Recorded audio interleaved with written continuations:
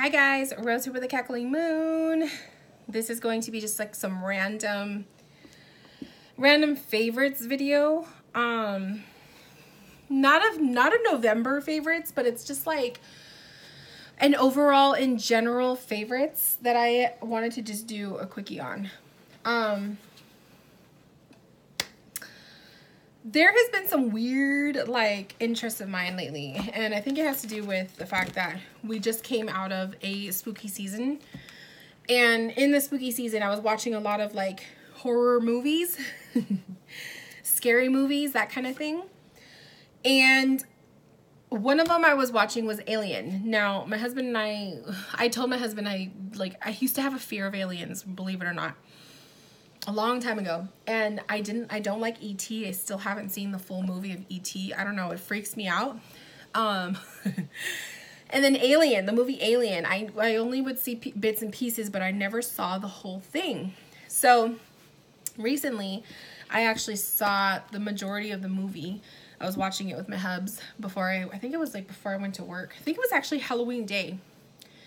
And I had told him, I had never really seen this whole movie. I would see bits and pieces because, it would be on or whatnot, but I never really sat down to see it because of that fear that I had of aliens. And it's a had because I used to be afraid of them. Now I love them. And so I got on this alien kick, right? So I want to say it was like 2 months ago, I ordered the Alien series, right? The books. And I bought, this one's the first one, Alien, which is, I'm actually reading it right now. Now that I saw the movie, it's like, oh, I want to read the book now. So I'm reading the book. This is the second one, Aliens. And then this one is actually like, it takes place before this one, if that makes sense. So if you saw the newest Alien movie, which is Alien Covenant, this is that book.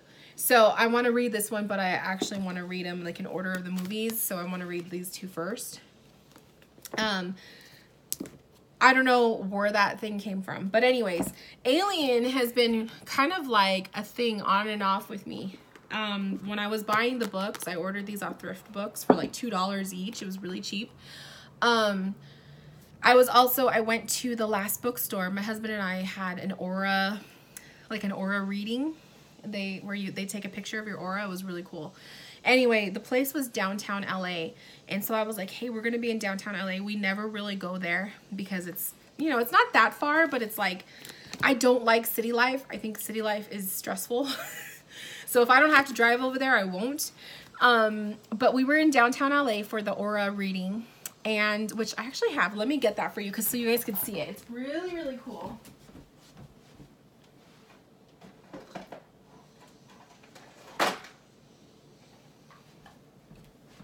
It's all dusty too, sorry. So if I start sneezing.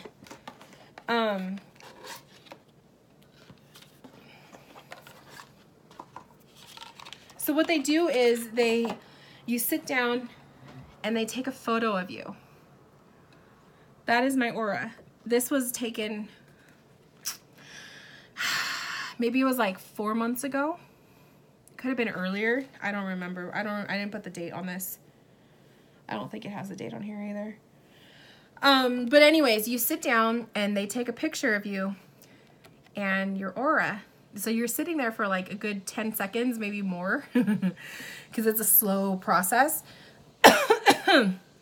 And they take a picture of your aura. So mine came out, and then they give you this little card that tells you what each of the colors mean. And the guy that takes the picture, it's him and his wife.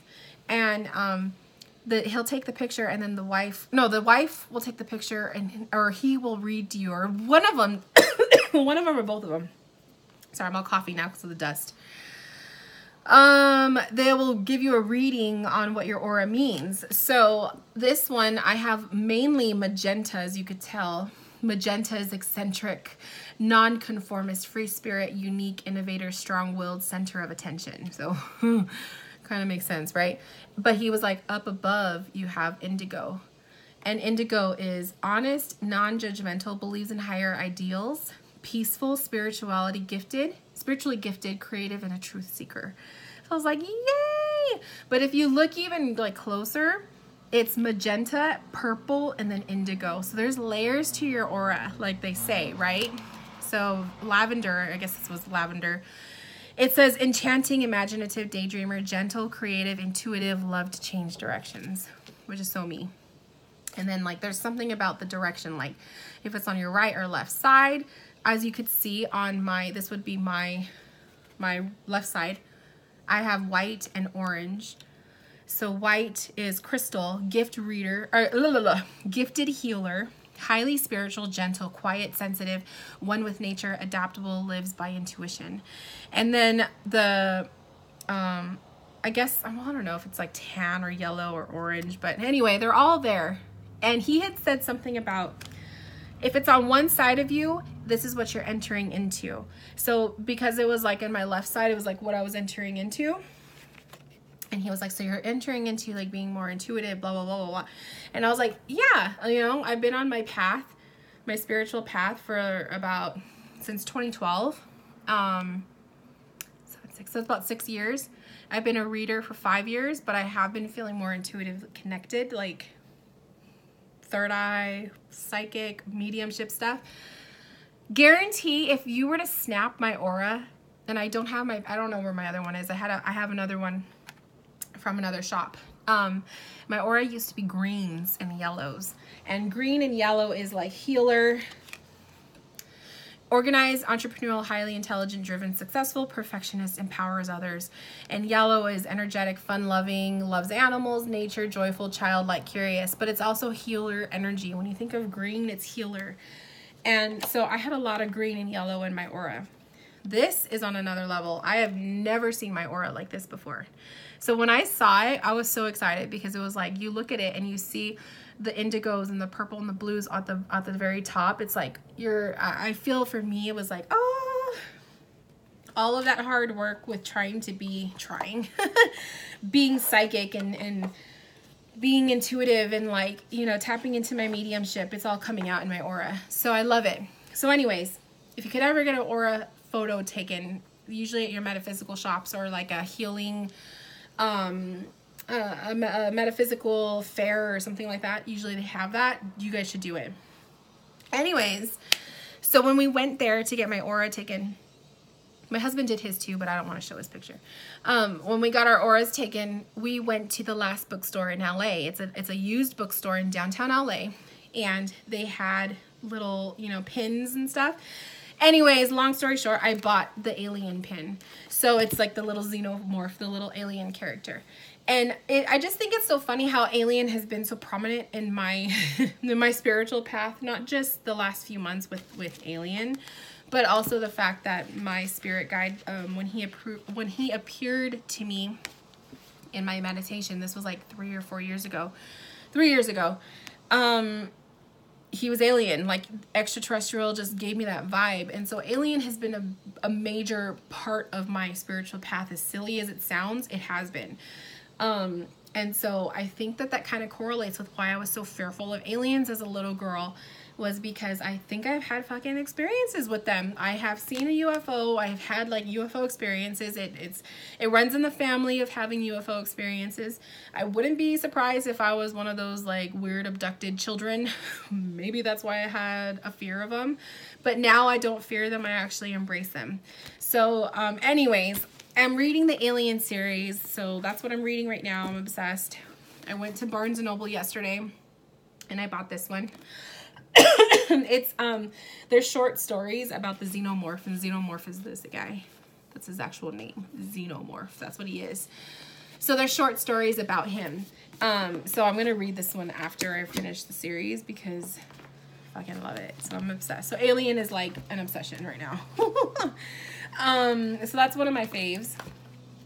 Another favorite is crystals. So you guys probably see it all the time on my videos. Like usually I'm holding it, but I have labradorite palm stones. Those are favorites. This guy, this one in particular, is the one that I took with me to my Reiki certification class. I was actually holding him the whole time. This is my stone. Labradorite is good connection for your psychic abilities. It's good connection to help ground you when you're psychic abilitying. when you're connecting with spirit. Labradorite is really good for that. I don't know what it is, you guys. Anytime I go to a crystal shop, if I see labradorite palm stones and if they're not ridiculously priced, I will buy it. So I have 4 of them here. I thought I had another. Oh, I did. I used to have another one, but I actually gifted it to somebody. We did a trade. So this one is my favorite. There's just something about him. I don't know, the energy. So that's like, this is like my reading stone. This one doesn't have much of a flash. The flash is actually right here on the top. He was only 10 bucks at the crystal store. So I think he was so cheap because he doesn't have much color. But take your labradorites outside. You'll be surprised at their colors. Like, they are gorgeous. So he's pretty. He's cool. He's round. He's flat on the sides. So I like to put him on my third eye when I'm meditating. And because it's so flat, he doesn't go anywhere. He just sits there on my forehead. This one is one of the newest ones I bought. This one has a lot of green. He has a lot of flash in him. See? Whoa. I carry this one in my purse usually, and I'll take him out when I'm at work if I'm feeling a little out of it. But I always keep one in my purse. This one is special because I bought this one from Elise. Remember, you guys, Elise of Wild Moon Woman? She was selling crystals at one point, and she had made a video about this one because it had a purple flash. Let me see if I could get it purple. If I could show it to you. Come on. Maybe on this side. Oh, oh. It's hard to tell with my salt lamp. Hang on.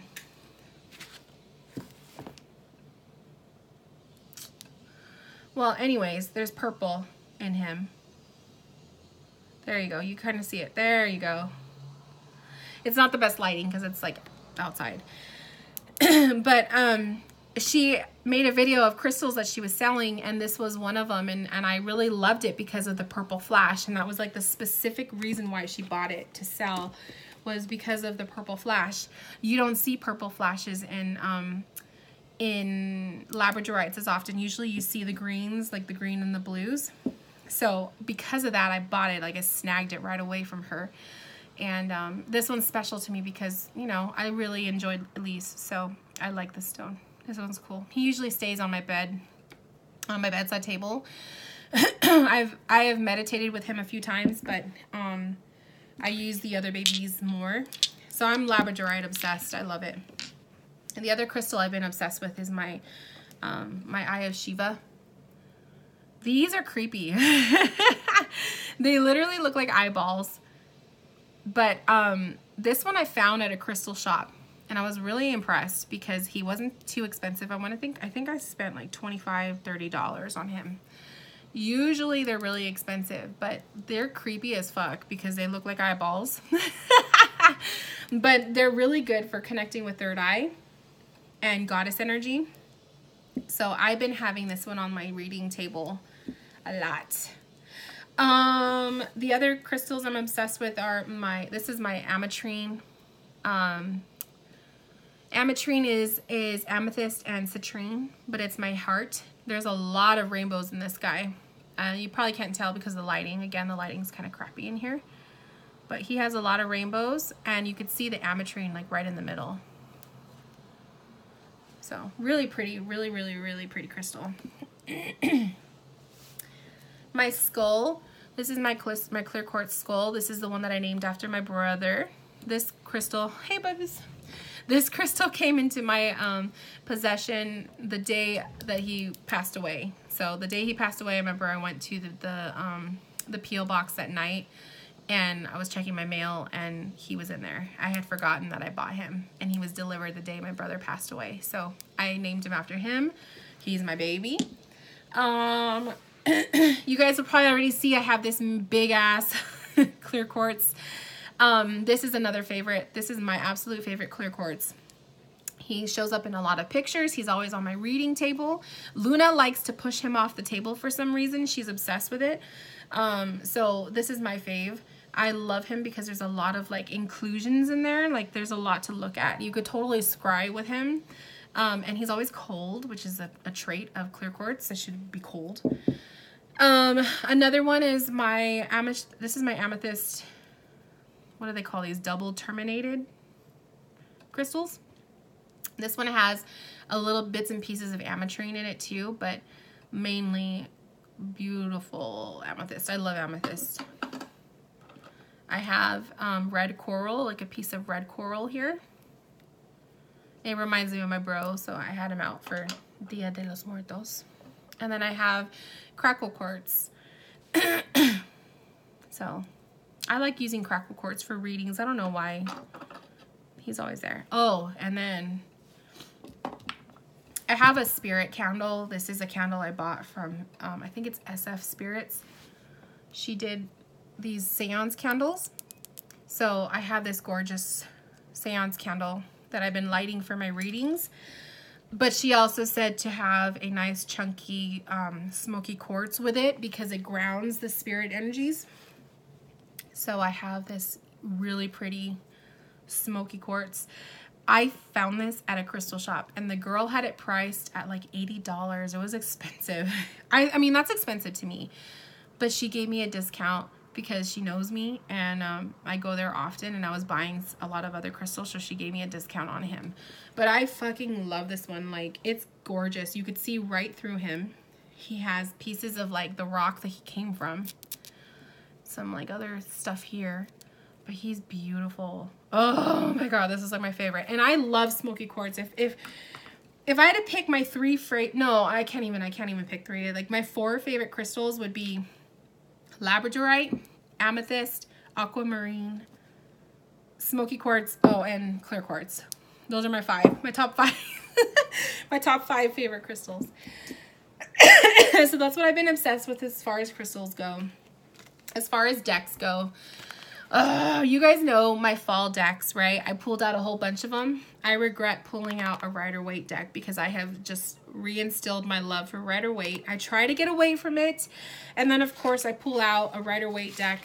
This is the Golden Rider, which I actually bought from Elise when she was selling all of her decks, and she sold this one for 30 bucks. I got a deal because these guys are usually 100 or more on eBay. So I was like, wow. So this is the Golden Rider. I have been so obsessed with this deck. It's actually like nicely worn in, so when you shuffle it, it feels like money. And I just love the way that the imagery looks. I love the colors of the deck. But because I pulled out a freaking Rider-Waite, now I'm obsessed with it again. And I'm going to force myself to use the other decks that I pulled for November. But of course, it's like, I shouldn't have done that because now I want to just use this one. There's just something about Rider-Waite. I can't get over it. Probably because that's the first deck that I used to learn tarot with. So I'm obsessed, but I'm trying to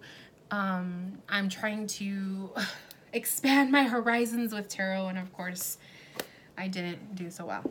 Oh, the other crystal. This is like a prayer bead that I purchased off of, oh my god, I can't remember her name.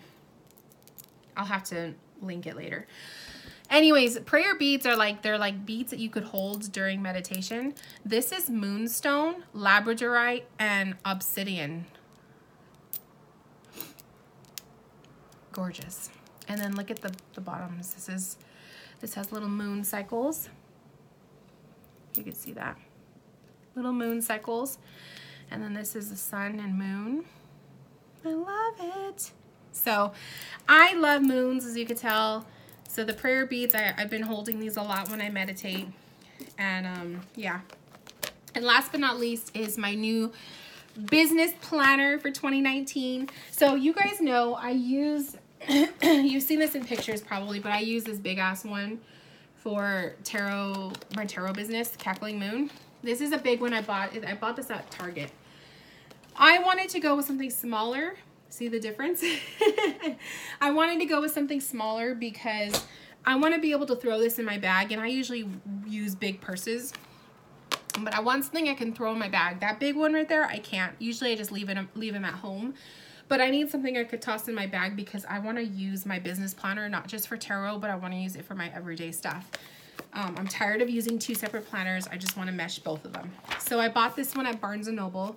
I really liked it because it has the galaxy. I mean, look at how gorgeous that is, right? It's so Cackling Moon.